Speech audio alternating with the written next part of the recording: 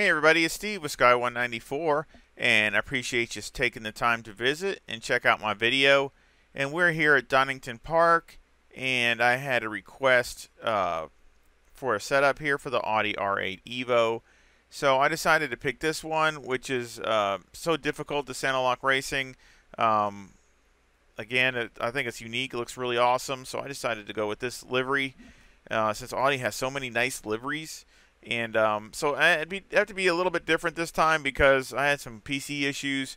So again, this is I recorded the hot stint. Luckily, I saved it, but I can't show it live like as far as the tire wear, the wear, and all that on the setup. So we'll just we'll go over the setup, but I'll just have to tell you what it was. Also, before we get too into it, work has got me working double time this week, so I'm pretty much have hardly any free time at all. So I'm doing some of these setups just to have some try to have some enjoyment. But unfortunately, there won't be any CP racing for this week because I'm just too busy working. So basically, hopefully, with this next week, I'll get back on my normal schedule and get a few CP races in. I hope. I really miss doing that, so hopefully I can do it again start next week.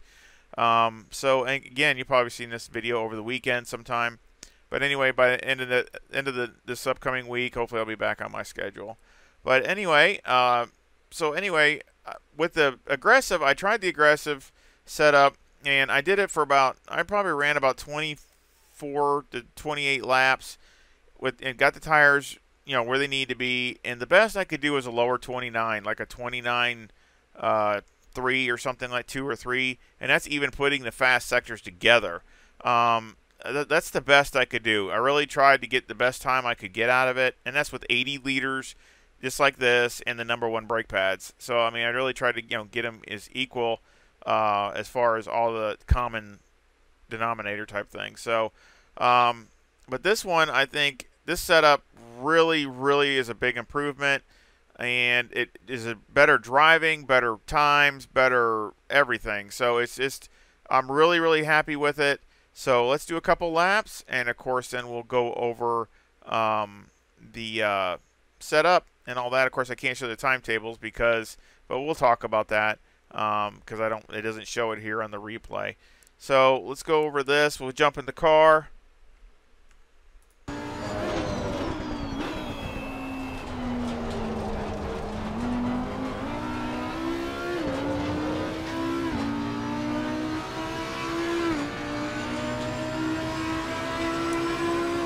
It was a 128. It wasn't that great of a lap, but my best right now is a 128.35. So right there is a second faster than what I did with the aggressive.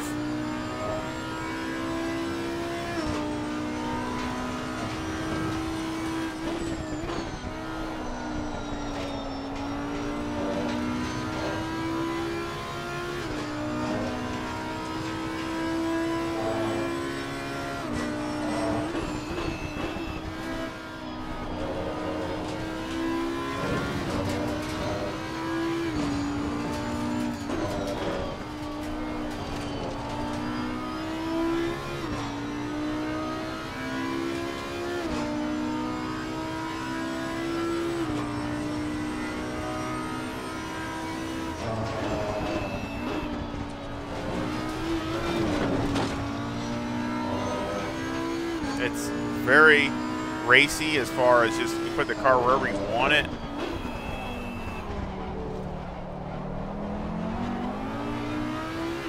And I was really enjoying driving it around here in Donington Park. I mean, again, I mean, I like the track, but I probably don't practice here enough. So I got a lot of laps in this time, that's for sure. I mean, I drove a lot of laps. That was a 128.24, so that's my new best.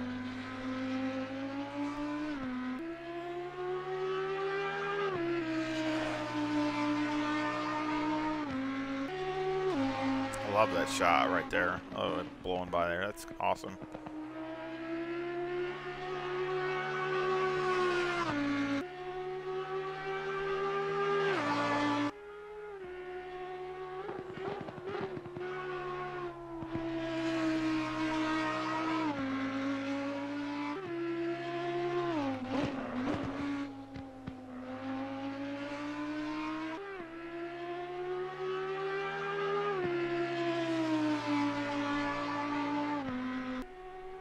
Sounds so good. I know you guys always hear me say that.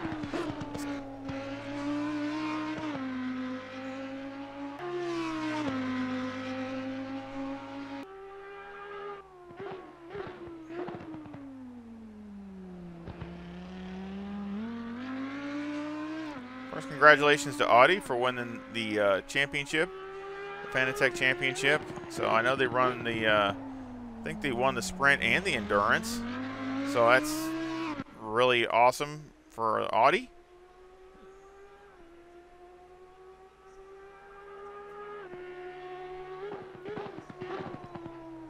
And of course, that was a 1:28.08. So again, that was the fast lap that I had for the 30 minutes.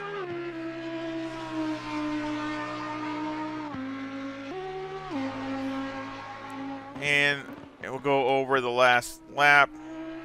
I'll just let you look at the last little bit here, just so you can see what the time is.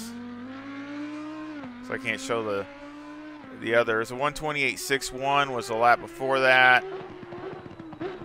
So I can't show the timetables. Won't let me do it. And let's see, that last lap was a 1:28. What was it? 7.4. So not even, you know, it's basically 3/4 of a second from my fast to my slowest. I had a couple laps that were actually about the same times that I actually went, you know, they were like minor out of bounds, but you know, that was it. Oh, there it is. Okay, yeah, it does. Okay, good. I didn't think it did, but there's the timetables. So there's all the timetables, and they're all 28s. I had a couple out of bounds here. The high one here, but I mean, basically all these are lower 28s, most of them mid 28s. I did have a couple of these I could have had 27s. I ran 27s in practice, 27.8. So I mean, it's got, I guarantee you, I swear it's got 27s for sure. Like I said, I should have had it a couple of these, but I messed up one sector and it ended up where I lost it to 28. But I mean, it definitely ran 27 7s and 8s in practice. So it's there. This car is really good, really solid. Big improvement over what I could do with the aggressive, at least what I could do with it. So now let's go ahead and go over the setup. So let's go over the setup. So again, you know, I just went right to the setup because obviously, like I said, my computer had problems. So I just loaded it in. So let's go over it. I got 25.8 left front, 26 left rear, 26.8 right front, and 26.6 right rear. The toe's -0.1 with the camber at -3.2. Now you can go -3.4. I didn't see any problems with that. They're about the same. I just like the feel of this better, so I stuck with that. The caster's 12.4. The toe is -0.05. And the camber is -2.8 on the rear. And of course, you can see I kind of got the same alignment as I did on the Huracan, and it seemed to work really well. So, you know, I'm just going to try it in certain places, certain things, and see what I can do, because it really makes the back end a little bit more stable and a little bit less slidey. And so, like I said, I went ahead and tried it with the Audi, and it seemed to work pretty good. Electronics are low for me, 2 and 3. And actually, I only kept it at 2 for a couple laps, and then I would actually turn TC down to 1. That's how hooked up this thing is. It really is solid and hooked up. And with the TC at 1, you can, you know, slide it a little bit and rotate it with the throttle and things like that, and be a little more aggressive. And it's fine. So I actually turned it down after a couple laps, you know, when the tires got up to temperature. Fuel got 80 liters, and of course I can't show you the wear, because it's, you know, again, with my PC, I had the PC issues. But basically, I had moderate graining on the front.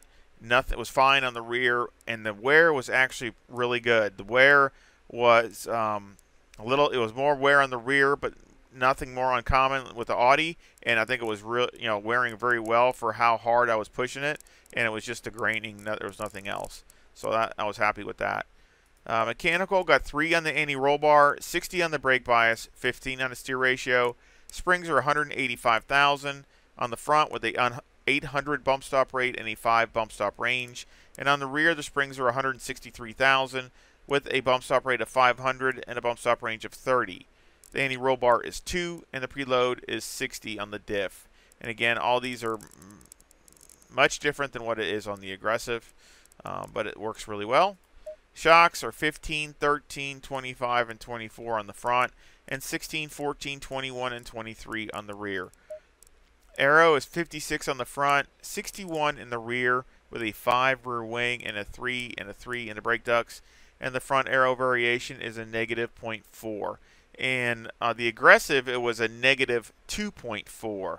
So obviously this I've taken even more out, and you know but it makes it really solid and stable and racy. And of course it did have a 4 rear wing on the aggressive, and I really tried to make that work, but it just, you know, it wasn't bad, it wasn't awful, but it just, when I went to 5, I could get more aggressive and drive it more aggressive, and I mean I picked up like a half a second. So it's worth, you know, I do what the car is telling me it likes, and that's the way I went. Again, you know, it's a solid setup, and you know, race setup, but I think you'll be happy with it. And I hope you give me a thumbs up and subscribe if you haven't subscribed. I really would appreciate the support, and really helps the channel. And with all the YouTube stuff, and feedback and comments are always welcome. I always enjoy talking to everybody. Sometimes I can't get back with you right away because I'm really busy, but I always try to get back, you know, when I can. And but I do enjoy it. I really do. And again, there'll be a link to this setup in the description, along with I have a PayPal account link down there also if you want to help support the channel that way. And I want to thank everybody that has. It means a lot, and I really appreciate all the support. And also my email is also always in the description also. So I thank you, and I sure hope you come back and visit again really soon. Y'all take care. See ya.